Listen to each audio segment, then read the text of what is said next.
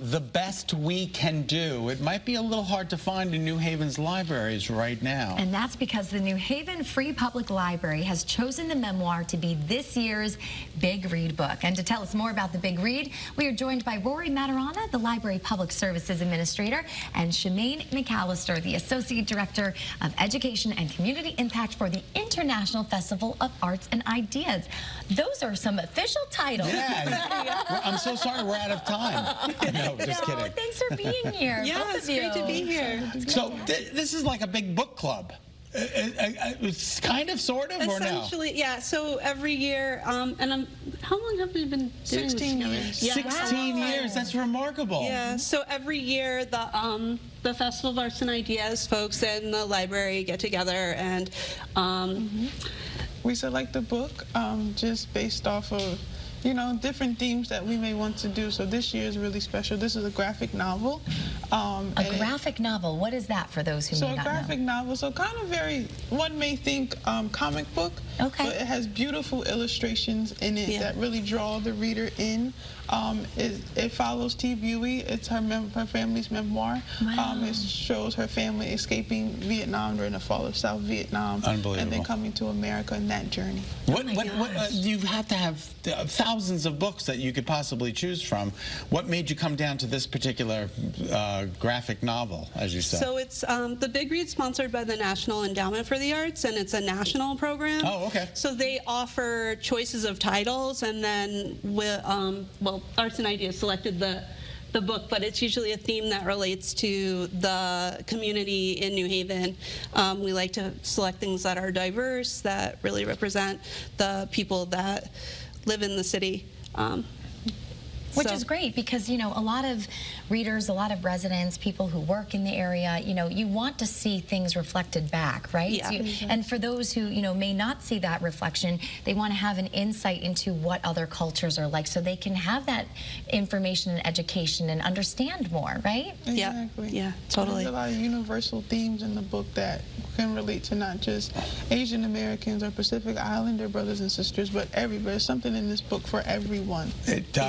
Events are held citywide throughout April and May, is that right? Yeah, so the library puts on some library events citywide. We have 5 branches. Wow. So each branch will do certain things. A lot of our branches do book clubs, obviously because we are a library, but there's more than that. So we do like book discussions, we'll do different programs related to the themes in the book.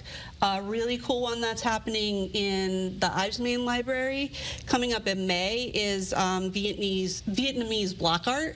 Ooh. So we have a Tinker Lab and a co-working space called I've Squared where people can create things. So that's something I'm particularly excited about, but all of the programs are really awesome throughout the system. And then we also partner with Arts and Ideas. They'll be doing some citywide events as well. I think tonight there's something with T. Buie, right? There's a podcast and then...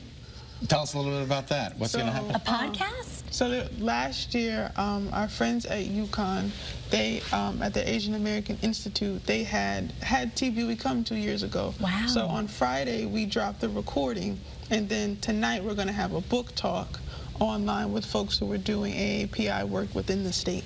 That's wonderful. Wow, what a great event for families to come out to. Would you say that it's geared towards a certain age, though? It's all ages. So the book, the main book, The Best We Could Do is the content in it, I would say, is more for teens and up. Okay.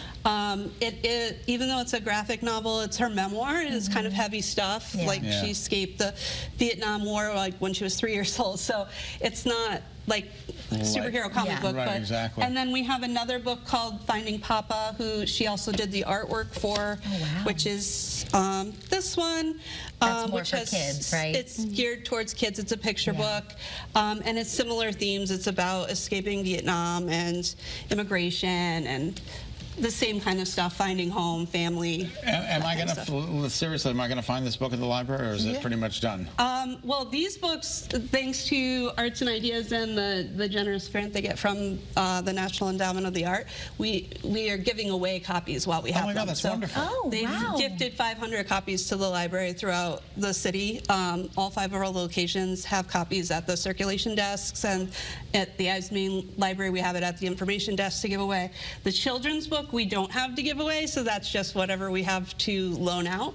But there's always, you know, interlibrary loan and that kind of stuff to find it. I was just going to say, we were learning last week about for the passport with all the libraries, so that people can come here, stamp their passport here, but you can borrow from other libraries around the state and return them to any library around the state to get back to the home library. We're all connected. And if you're not a New Haven resident and you want to come borrow a book from us, just bring your library card from whatever town you're from. Great. We can put it in the system, but if you are from New Haven, please do get a library card, because, I mean, it's great stuff we have. Thank you so much for being with us. Good luck with the event. Thank you. And we'll see you over on the wax, guys.